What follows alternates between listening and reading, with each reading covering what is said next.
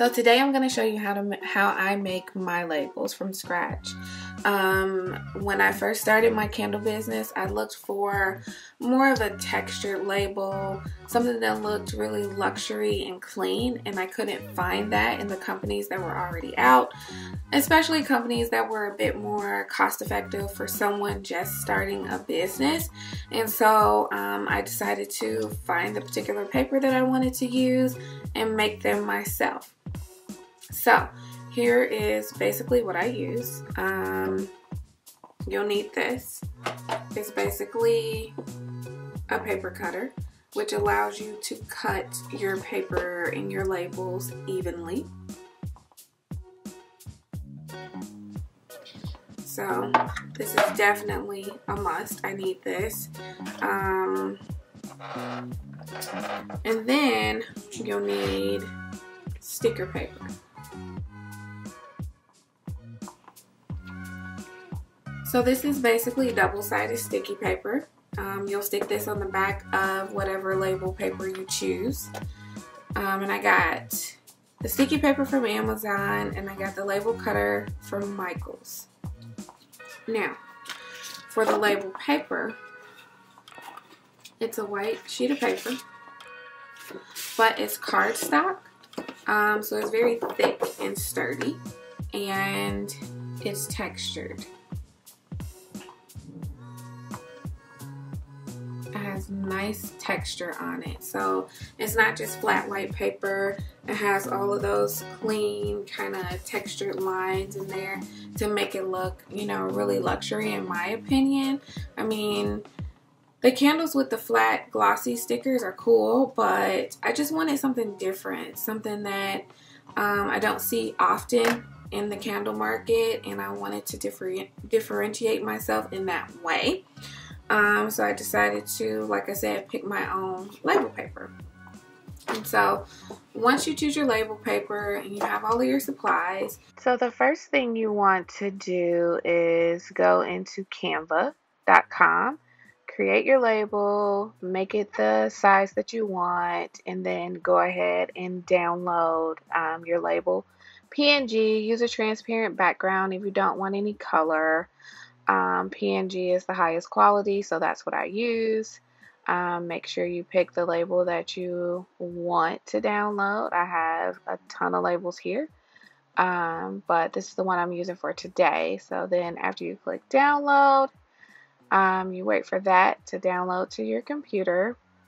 And then as you can see, there's a transparent background, so that's pretty much ready to go. You don't have to save it or anything. I'm using a Mac, so it's going to be in my downloads. Then I go to Avery.com, and here's where I have all of my projects. You can see some labels that I've already done, and I just like to look at which one I've used in the past, and that's the Presta 94101. It's just a square label. It works for my jar. It's the perfect size for what I need. And so then I go to upload Avery project. Create a new project. And so once I go into create new project, I try to find that Presta 94101 label template. Maybe I don't have to put Presta in the front. I can just put the numbers 94101, and I'm going to be using a square label, so go down to square label and put 94101 for me. That is a 3-inch label, and you get 6 labels per sheet. Select the template. Then I'm going to click on upload complete design. After I click that, then I'll select file and my download from canva.com. So I click on downloads, and then I select what I downloaded from canva.com. And after that downloads, you can see the label that I chose here. Everything looks good, so click apply this design. And in this screen, it basically, you just want to make sure that nothing is outside of the die line and that everything is aligned correctly. Click preview and print. Then you'll see your template, and you want to print yourself. So click print yourself, And then here you can do just one label, or you can choose to do the full sheet. And I chose to do the full sheet because I'll have more labels to print. So I get PDF. I like to save all of my labels because, of course, I'll be going back. I'm going to sell more than 6 of these cents. So definitely I'm going to need more. So it's always good to save. Just, name your label and save it to your account. After that, you're going to want to then download your PDF, and it'll just download as a basic PDF. It's already aligned. It's already kind of in those little squares that you need. And after that, you are going to want to print your label sheet. And so you just click print, and it'll print, out of the printer as it would in any other case. You don't need to make any changes in this screen or anything like that.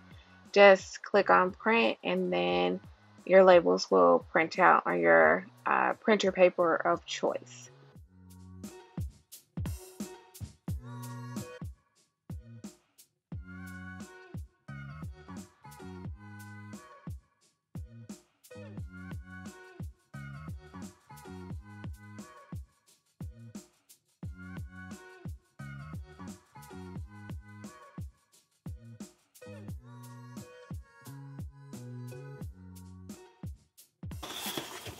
So we now have our labels printed. The next step is going to be to add the sticky paper to the back of your labels.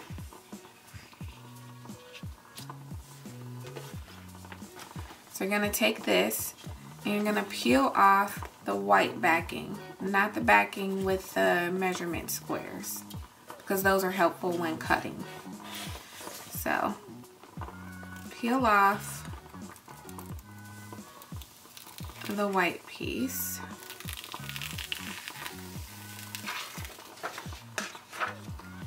And then you're gonna wanna evenly lay this sticky piece on your label paper.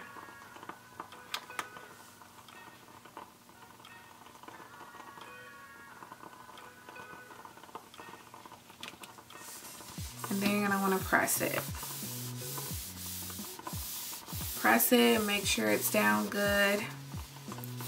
It'll be a little bit larger than your actual label paper, but that's okay, as long as it fits fully across. And with this, you'll get approximately 6 labels. So after I put my label sticker paper on, it's pretty sturdy, I grab my cutter.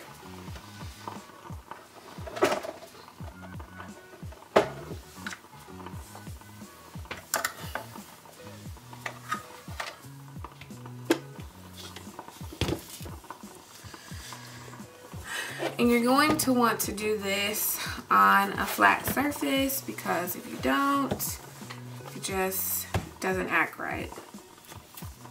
So then what I like to do is measure this out. And for me, I already know, how much white space I want at the top of my label. So I go to about that point, lock it, and then simply cut it.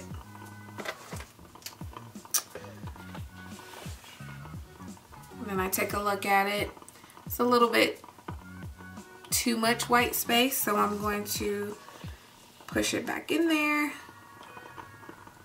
and chop a little more off of the top. So that's better. Then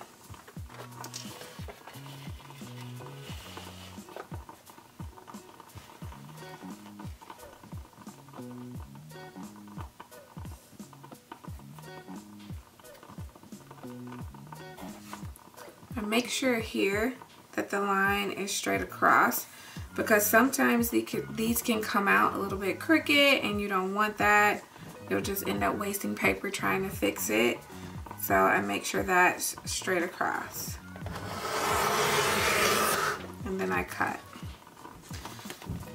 Now depending on how many of this scent I'll need to make, I'll just cut 1 or 2 and then I'll leave it whole like this for another purchase.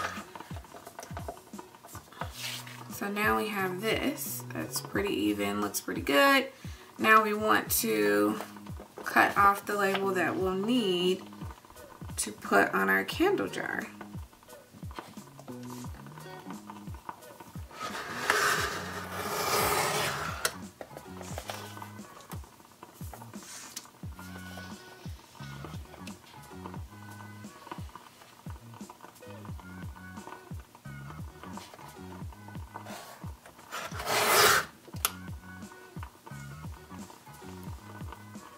There you have it. So now that we have our label printed out, then you're good to go to place it on your jar. And so I'm using the sage jar here. And you basically want to take your backing off of your label, and you want to measure and line it up with the middle of your wick. So I'll show you how I do that. I like to lay my candle jar flat to make sure that I'm getting my label on evenly and directly in the center, matching up with my wooden wick. So I place my jar flat. Well, this is the front of the wick, so I'm gonna do it like that. Place my jar flat, like so. And then I take my label and I measure it out,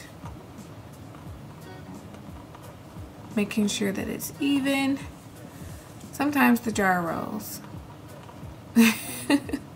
And if that happens, just find something around you, like a book or something like that, and just put it on the side and make sure everything's nice and sturdy and stable. So what you want to do is take the back part of your label off, just the paper, like that. And then as you can see, the sticky stuff is here. It's very, very important that you make sure you get this right the first time, because if you don't, this stuff is really, really sticky, and once it's on, it's pretty much on. You'll kind of ruin your jar if you mess up and try to take it off. So try not to press it down in the beginning. Just measure it on and make sure you have the proper measurement, and then kind of sit it down. And once you sit it down, look at it and make sure it's right, that it's even, top, bottom. If that looks good, then press down in the center and get your label on. Now generally when I do this, I use white gloves because my labels are white and I don't want to get anything on them. I want to make sure that they look good. Sometimes I have makeup on my fingers or something like that, and plus when you're handling something, especially in the COVID days, you want to make sure you're using gloves because this is going to go out to a customer potentially. I'm making this jar for myself, so it's okay, but in the end, that's kind of how it's going to look. Now, if it looks a little off center in the beginning with the wooden wick, that's okay, because you're going to end up trimming the wick down anyhow, and it's gonna look good. So yeah, that's how I make my labels.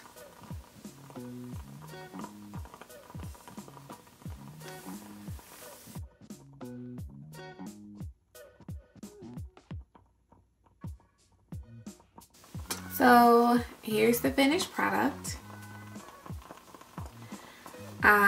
That's how I make my labels for now. I don't know if it'll change because I really like these. I have to special order my paper, and I get my paper from Micheals at this point. I haven't been able to find it online to buy it more in bulk so that I can get more of a savings. But right now, this works for me. Once my business begins to grow and it gets a bit larger, of course I'm going to have to change what I'm doing and try to find out how to get these labels pre-created for me and for my business. But because when I launched, I started with so many scents, just trying to see, you know, how the market is and what people are going to want to buy. I didn't want to really try to find anything that I had to invest thousands of dollars in for scents that maybe wouldn't sell. So I just like to test the market first and see how everything goes, and then after that, once I've settled on my method and how I'm going to go to market with my candles each season, then I'll have a better idea of, you know, kind of my budget for things like labeling. But right now, I'm just making them on my own. Everything is pretty much handmade for me, and like I said, it's working, and I hope you enjoyed the video. And if you have any questions about anything, just leave them in the comments. You can email me. My email is listed below, and I will provide all of the links for everything that I pretty much use outside of the paper, because like I said, I've not been able to find this online on Micheals' website or anywhere. So I'll just leave you the name of the paper, and I've already said you can get it at Micheals' craft store, and that's about it. So thanks for watching, and my next video I will be doing some candle pouring. So I'm gonna, you know, measure out my fragrance, measure out my wax, pour it, and allow you to see, you know, that whole entire process, because, you know, it's a lot that goes into candle making and a lot that goes into actually creating a candle business. And I just want to take everybody along with me and possibly help someone who is wanting to get started with a candle business, and go from there. So thanks so much for watching. Enjoy the rest of your Christmas break if you're on Christmas break, and I'll be back with another video next week. Bye.